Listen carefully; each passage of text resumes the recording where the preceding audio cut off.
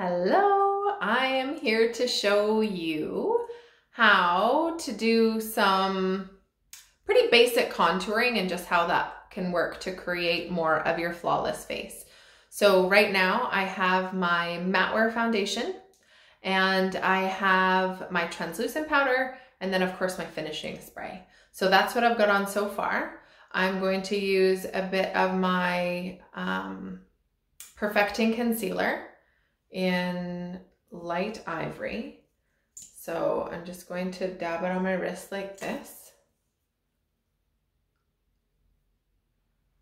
I'm just going to do this. And then I'm just going to put underneath, I've got some like poofy bags here, so I'm just gonna do a little bit underneath. And then I'm gonna go right underneath my eye, because that tends to stay a little bit reddish. And then the other area that I'm going to go is I'm going to go right under my eyebrow.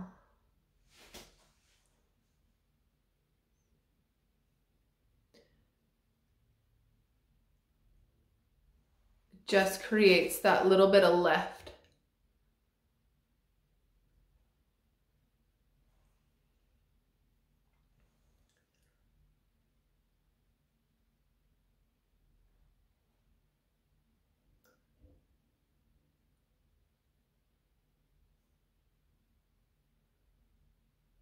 And that even shows up a little bit more dramatically once I have my eyebrows on.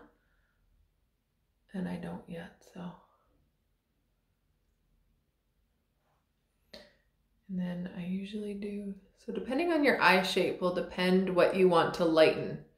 If you have wide set eyes, then doing this light in the center, I would not suggest. But if you have close set eyes or normal, then you can definitely do that. Okay, so that's about there. Basically anything that you want to bring forward, you're going to use light. Anything that you want to push back, you're going to use dark. So I'm going to do our contour shade in Cocoa today, and this is our cheek brush. I love it. It's angled like that. So I'm actually going to use this part for the contour because I have a bit more control. And so I'm going to, you want to stick with your contouring, basically bring down your eyes and back. You don't want to go into here. So if you can tell where your cheekbones are, then you can do this. And if you're not sure, then if you smile or do this,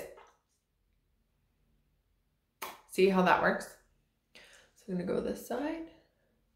And so it depends on what you're contouring for. If you're doing like those Instagram glam girls where they got like totally like chiseled definition, then totally, you'll probably leave it a little bit more. However,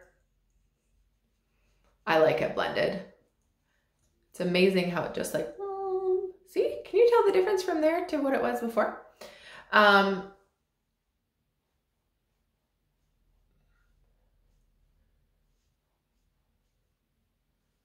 Okay, so if there's any other areas, like this tends to have a stronger jaw, then I can do a little bit along here if I want to.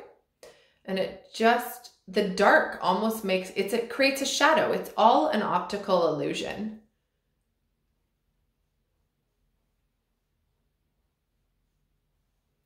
You know, and it just depends on, I'm gonna post a contouring. So depending on your face shape, gives you ideas as to where to contour, because not all face shapes are gonna wanna contour right here. So if you've ever tried and played with contouring before and you're like, it looks awful, you're possibly just doing it for the wrong face shape. You can get into, you know, if you want to create a more narrow nose or a wider nose, you can use the dark along here and the light in the center if you want it narrower, or the opposite. And then I'm just going to take my cheek color in Juicy Peach. And now I'm using the same brush. I'm just going flat. So your cheek color, you basically want to keep it about 2 fingers away from your nose. Your cheeks should never enter the room before you do. And chances are, if somebody comments you on your cheek color, unless they're a makeup artist, you should probably change it. So here you are, just some basic contouring. We can go into more in depth if you're interested. You can comment below and we can set up a time that we can do that personally with you. But there we go. And then of course, my setting spray. So shake it. And there we go. So have a great day. Thanks for watching.